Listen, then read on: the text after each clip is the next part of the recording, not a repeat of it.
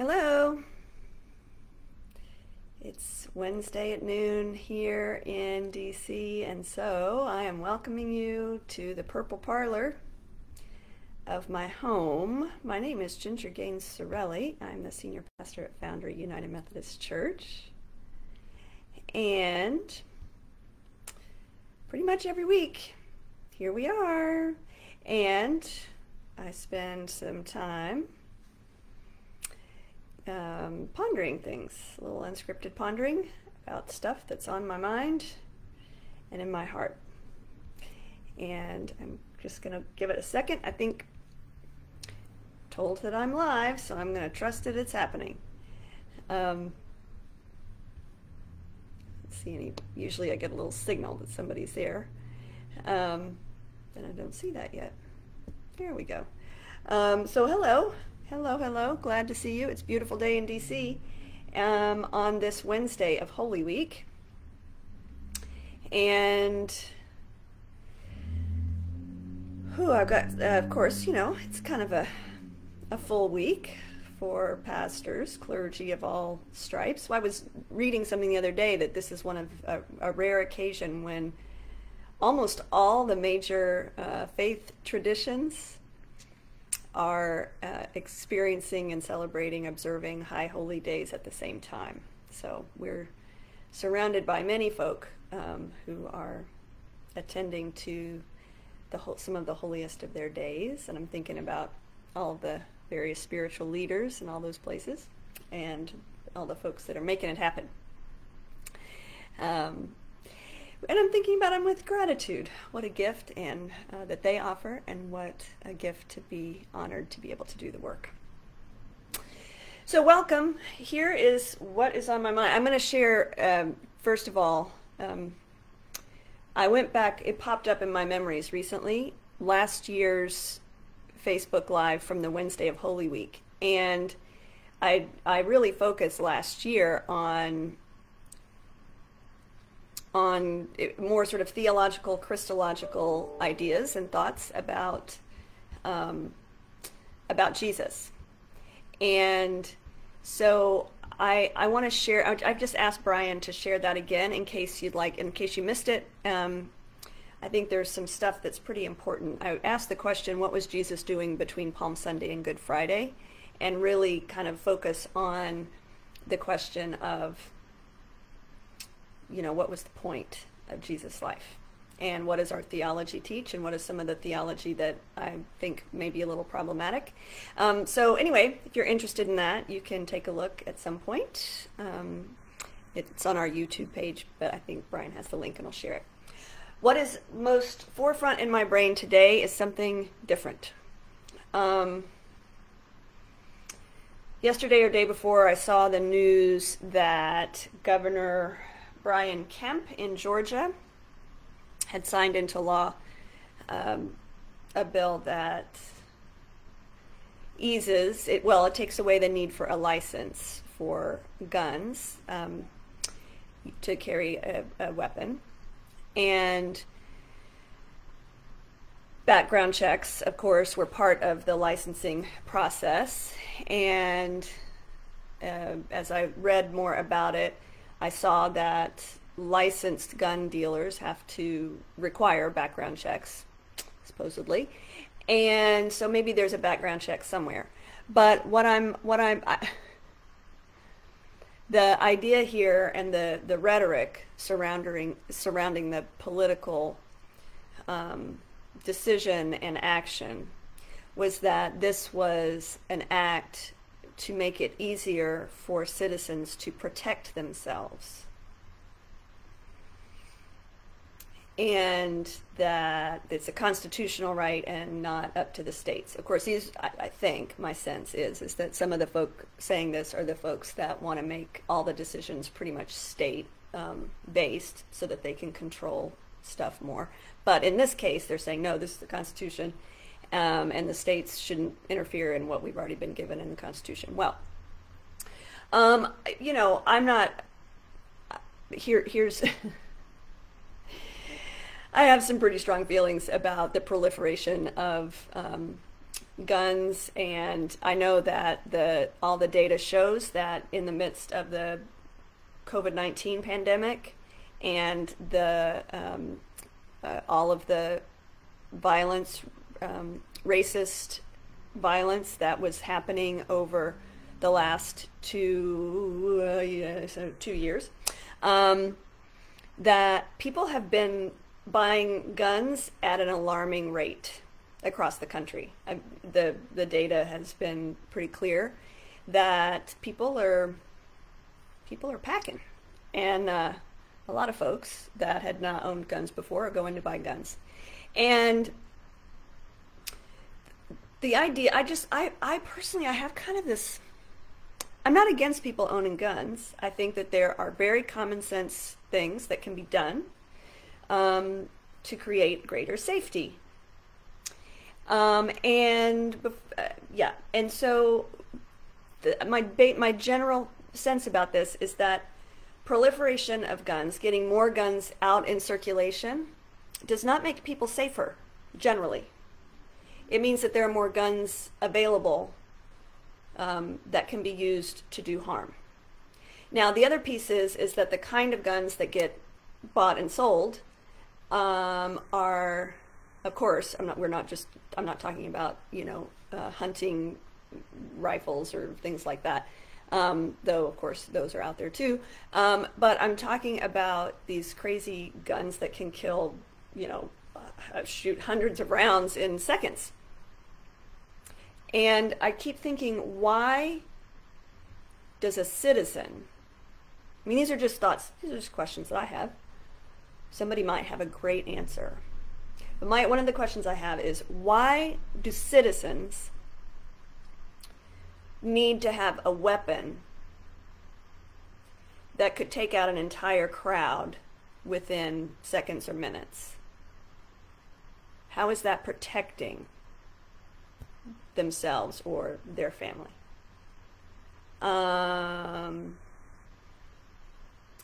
And I know that those guns are bought and sold. Anyway, so I kind of an issue with this idea that more guns creates more safety. Now, I understand that there are concerns that if only some people have the guns and other people don't have the guns, but then I just keep thinking to myself, it's like, again, like, okay, so everybody has guns. What does that mean? That just means more death. That means more destruction. That means more violence. I mean, it seems sort of like A plus B equals C, which is not often the way I think, but in this case it seems really clear. But the thing is I'm not just like having feelings about this. This is something that I think we have to grapple with as people of faith. And in this Holy Week, one of the stories that we hear as Jesus moves through the week, not only do we know on Palm Sunday that there was this real juxtaposition between the sort of military power and military might, show of force of Roman imperial leadership, and and the ways that colonialism sort of expressed itself by use of force, and this Pontius Pilate riding in with all the cavalry and whatnot. And then you've got Jesus coming in to fulfill a prophecy about cutting off the war horse, of coming in humble and riding not on a cavalry steed, but on the foal of a donkey, a colt. There's a juxtaposition here when Jesus, who's been in the temple for days during these days that we're walking through right now, or journeying through right now. Jesus was in the temple, there was plotting going on, but Jesus was just teaching and doing what Jesus does. And then in the garden, of course, once they knew where Jesus was and they had their plan together, they showed up, and as we know, Peter took out a sword, and at least in one of the accounts, and started going after one of the guards who was coming for Jesus, and Jesus called him back and then provided healing for the wound that had been inflicted. And this is, of course, consistent with the vision the prophetic vision that God has been sort of giving, speaking into the world for many, many centuries. And the very same words I discovered today, I don't think I ever knew this, but these very same words show up in both Isaiah chapter 2 and in Micah chapter 4. I'm going to read from Micah. This is chapter 4, starting in verse 1. In days to come, the mountain of the Lord's house shall be established as the highest of the mountains, and shall be raised up above the hills. People shall stream to it, and many nations shall come and say, let us go up to the mountain of the Lord, to the house of the God of Jacob, that God may teach us God's ways, and that we may walk in God's paths. For out of Zion shall go forth instruction, and the word of the Lord from Jerusalem. God shall judge between many peoples, and shall arbitrate between strong nations far away. They shall beat their swords into plowshares, and their spears into pruning hooks. Nation shall not lift up sword against nation, neither shall they learn war any more. But they shall all sit under their own vines and under their own fig trees, and no one shall make them afraid. For the mouth of the Lord of hosts has spoken. This is, a really challenging, and we talked about loving enemies last week and the whole issue of war and violence and what we do, So the issue of violence is I think just one of the absolutely most complicated, in some ways, and really clear things that we have to grapple with as people of faith. And and the vision is clear, to turn the weapons of destruction into tools of cultivation of those things that sustain life rather than take life. The things that help till the earth and create gardens that can feed people instead of metals used to harm people. And it seems absurd in our world because we're so infused by weapons, to think that it could ever not be that way. I had this, well, let me share this first before I go to my sort of ridiculous vision. There is an organization that I learned about years ago at an event at Riverside Church in New York City called God and Guns.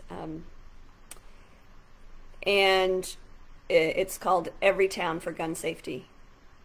And again, Brian has the link to the website. It's an extraordinarily helpful organization and resource around the issue of gun violence. Over 100 people in the United States are killed every day by guns. They have all this research and data, which is just helpful. Data is data. Information is helpful. And their mission is not, that no one should have guns. It's that we should have common sense gun legislation that creates greater safety.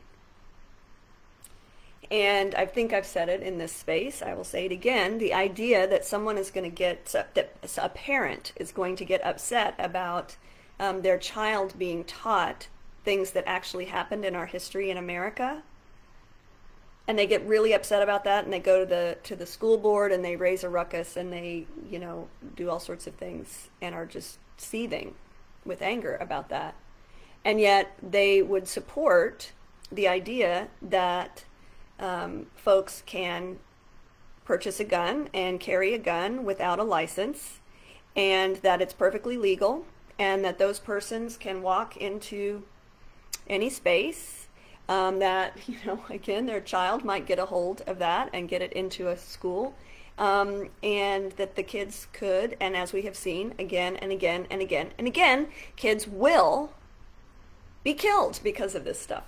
And here's the other thing, is that this idea of the fact that you've got different states with different laws is another thing that I was learning on the site as I was looking again just to make sure I was up to date on my info. The fact that the states have different laws means that if you've got states where things are more lax, then that creates a greater opportunity for gun trafficking, which of course is huge business, anywhere you can make the money. And so the authorities will track guns that have been used in crimes.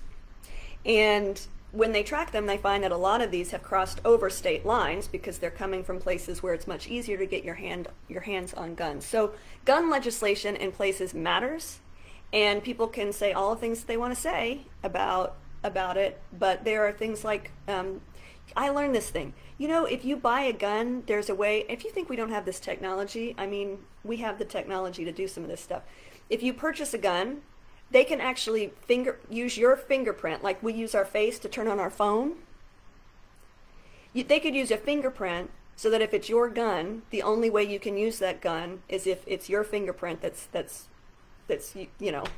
turning it on or whatever you do with a gun. And doesn't that sort of make sense? I mean, if you're going to try to traffic these things, it's going to make it harder. I'm not saying it's that it's not possible to be able to still somebody else use the gun, but if you can program it basically to only be used by the person who holds the license, then that is at least one other step that someone's going to have to go to try to get it into someone else's hands. And it also would mean that your children, if you have children, aren't going to be able to use it. I'm just saying there are things that could be done and should be, frankly. As people of faith, I think the very least we can do is say we need to have common sense gun laws, and we need to figure out ways to not keep proliferating and making it easier for more guns to get out in circulation. So that's been on my mind. The other thing is, of course, we recently had this shooting in Brooklyn on the subway. It dawned on me as I was reading that story that the train, I could have been on that train 12 years ago or 13 years ago when I lived in New York, because I would take, I worked on the Upper East Side, and I would take the train. I would then get on the N, and I would transfer over to the R. So if you're reading any of those stories and it says, oh, they got out at 36, I think it's 36, and crossed over onto the R train after the shooting happened, that's what I used to do daily. And it just, I just think about that. This, people are getting shot by, I mean, I hear gunshots in the neighborhood all the time here in DC. And I live in a pretty stable, I mean, it's all over the city, So I think it's something we have to grapple with, and a lot of people are being hurt by it. So I had this vision, this crazy vision. It occurred to me today, and I thought, wow, do I even say it out loud? Can you imagine, just try to imagine for a minute a world where there were no guns? Oh, just first of all, just that. No guns.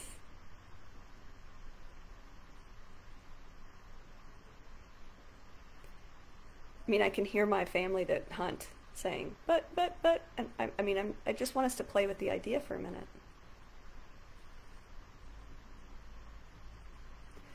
Or at least not guns that are not made just for the purpose of hunting. It seems to me that if we have little devices that could shoot some kind of what's it called? Some drug that paralyzes you, like a dart. People think I'm nuts, but I think about these things. I'm like, how can we stop someone who's doing something bad, and we can't get right to them, without killing them? I don't believe that we can't figure out how to do that. I just don't believe it. I think that if we wanted to, we would. I just think that we like having things that are the broad we, It makes us feel powerful to be able to hurt people.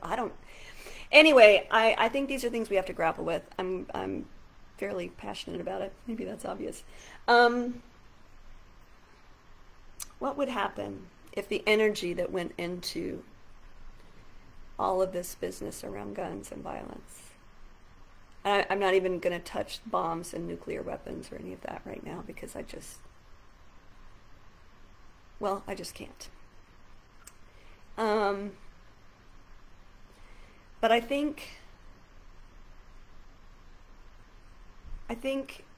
sometimes about what would happen, and not just in this issue, but certainly in this issue, what would happen if we put all of the energy that goes into creating destruction into, as the scripture calls us to do, into creating things, as Jesus said in our scripture this past Sunday for Palm Sunday, the things that make for peace. Why don't we focus on the things that make for peace instead of the things that make for war? And I know it's because we're fearful and we think, well, if we let up, then they'll just come for us and we won't be able to protect ourselves. I understand all of those things. I'm talking about, you know, like the fulfillment of the kingdom of God on earth, when God's reign comes on earth as it is in heaven, and this prophecy is fulfilled, where nation shall not lift up sword against nation, and they shall not learn war anymore. That is what I wish we could just do. Everyone just laid their stuff down. Anyway, just things for us to ponder. I think I'll end there on that. I think that's what I got. I think that's what I've got. I think Jesus calls us to peace, and is called the Prince of Peace for all sorts of reasons, and not just our own sort of, when we're sitting alone and meditating and all's going our way, peace. I'm talking about like peace, like put down the weapons and create things that give life.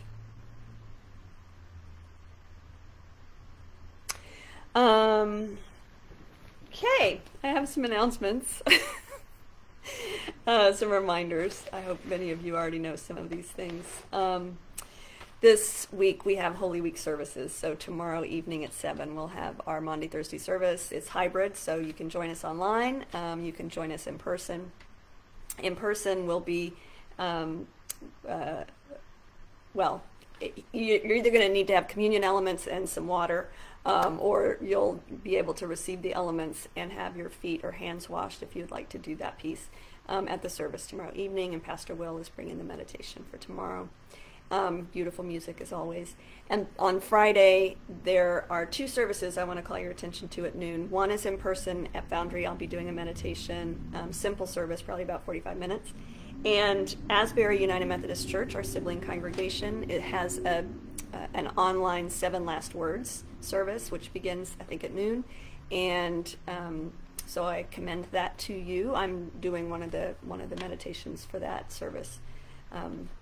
And then on Friday night, a super special experience that many of our folks at Foundry have been working on, lay and clergy and staff have been working on. And it's a sort of multi-sensory musical drama offering of the story of the Passion of Jesus, and includes scripture reading and anthems and solos and monologues that kind of capture the some of the characters in the story.